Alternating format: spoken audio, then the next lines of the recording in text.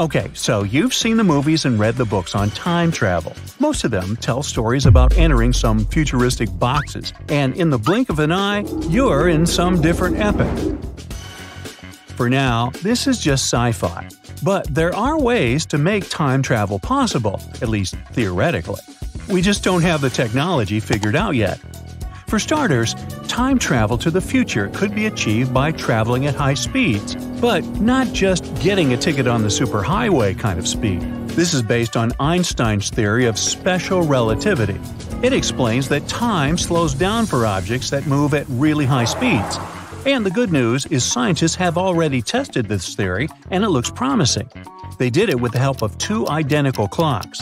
One was placed on a jet, and one stayed on the ground. They found that the clock on the jet ticked slower than the one on the ground because of how fast the jet was moving. The faster an object is moving, the more time will slow down for it. Currently, the fastest speeds achieved by human technology are seen in a special type of particles called neutrinos. Some of these can move at almost the speed of light. At these speeds, 1 second for the protons is equal to 11 months for us. Now, we might be able to time travel to the future with the use of gravity, too. This idea is based on Einstein's findings, namely his theory of general relativity. Now, this theory explains that the stronger gravity is, the more slowly time moves. This means that as you get closer to the center of the Earth, the strength of gravity increases.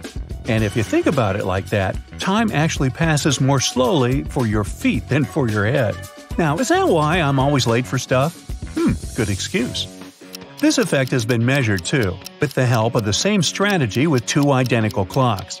Scientists placed them on shelves at different heights and measured the rate of ticking.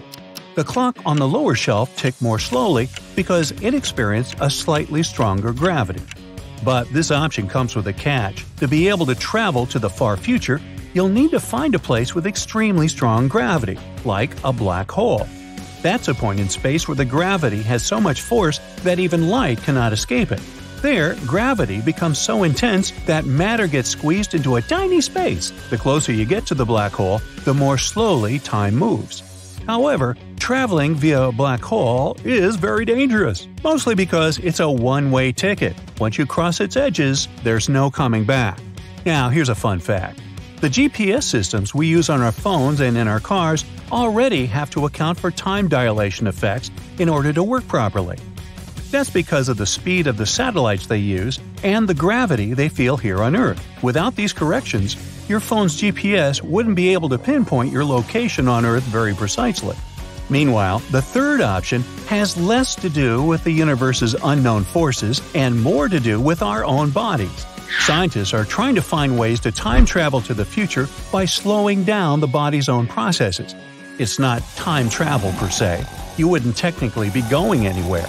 But if your body stays put for a long period of time, you could eventually wake up in the future. Some animals, like bears and squirrels, can slow down their metabolism during hibernation, which means they don't need as much food and oxygen to survive. Specialists are trying to figure out if humans can do the same thing. They're working on ways to make people go into a short-term hibernation for a few hours to begin with. This could be helpful for medical emergencies too, in order to help a person before they can safely get to the hospital.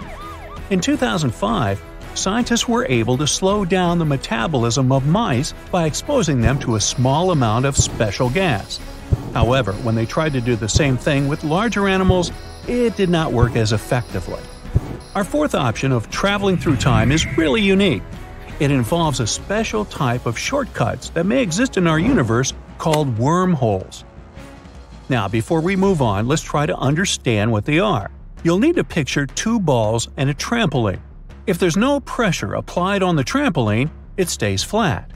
Now imagine the two balls placed on the trampoline symmetrically.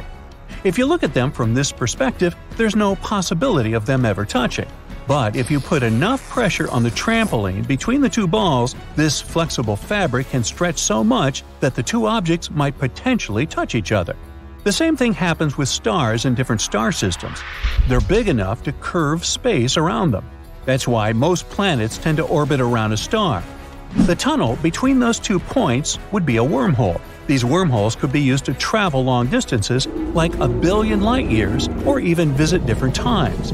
Now, many scientists, like Stephen Hawking, think that wormholes might appear and disappear, but be very small, smaller than atoms. The problem is that we don't know how to catch one and make it bigger so that people can use it. This would take a lot of energy, and we don't know if it's even possible. Some astronomers say that even if we could find a wormhole and enter it, it would rapidly collapse on itself.